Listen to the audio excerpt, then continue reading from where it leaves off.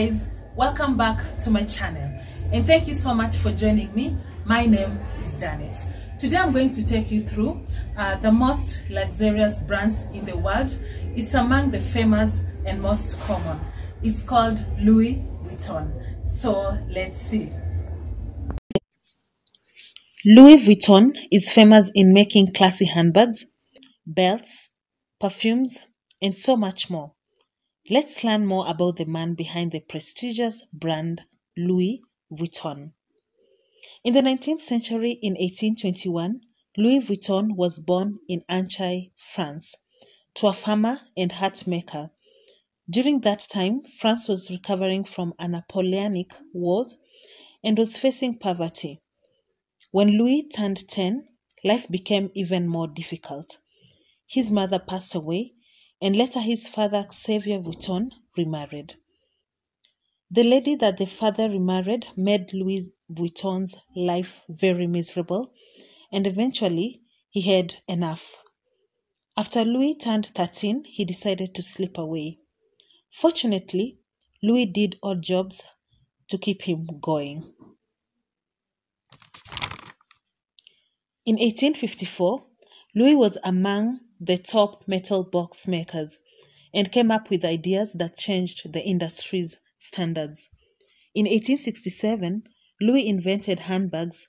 At that time, handbags were not embraced by the society. Many people complained that they were inelegant, bulky, and that would cause injuries to women.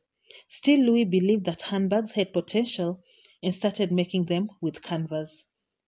They immediately took off and created the demand for more styles so that women could repair them with different outfits. Eventually, Louis could not keep up and asked for help from his son George. Like his father, George came up with new ideas that changed the industry's standards. The family's products even became more desirable, but soon after production, it came to a halt. A war erupted and destroyed the business, making Louis homeless for the second time. At the height of Louis' business, Franco-Prussian War erupted. Louis and his family were forced to leave their home and headed to the city. There they lived in cracked shelters among other refugees, and food became so scarce that the Vuittons nearly starved to death. When the war ended in 1871, Louis returned home. He was devastated to find that his materials were stolen and his workshop destroyed. Using his little savings, Louis wasted no time in rebuilding his workshop and finding a new shop location. Within months of reopening, business was thriving again and orders came in from all over the world. Louis felt the need to try new and bolder ideas. In 1885, he received many international orders that he opened a shop in London.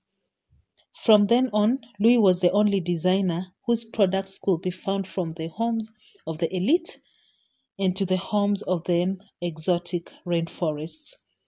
Unfortunately, in 1892, Louis Vuitton passed away at the age of 72.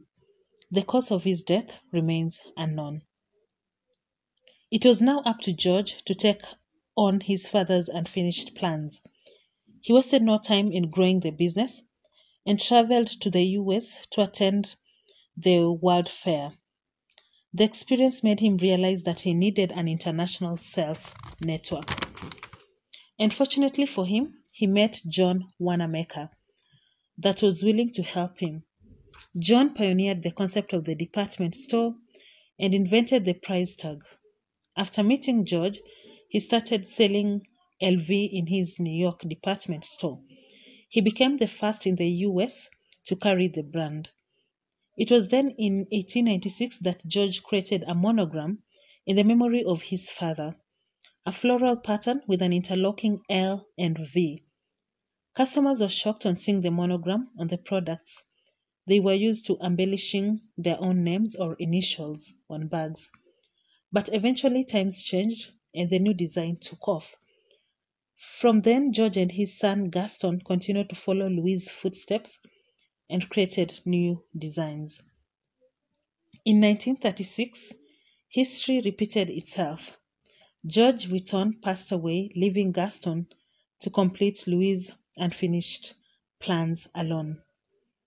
Later in 1946, Gaston passed the business to his sons, Henry, Jacques, and Claude. With their father's guidance, the sons ensured new levels of growth each year. In 1970, Gaston passed away and business stagnated. In 1997, LV hired a designer named Marc Jacobs to be their creative designer. He collaborated with high-profile artists, starting with Steven Sprouse and Takashi Murakami.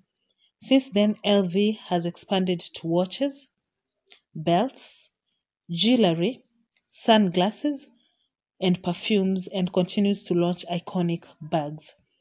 Today, LV ranks as the world's #1 luxury brand in the world. This is the story of a humble, homeless teenager who laid the foundation of a billion-dollar empire, Louis Vuitton. That's all about Louis Vuitton. And from the story, you can see in every success story, there is always a story behind it. So in the next video, I'll give a review about the Louis Vuitton perfumes.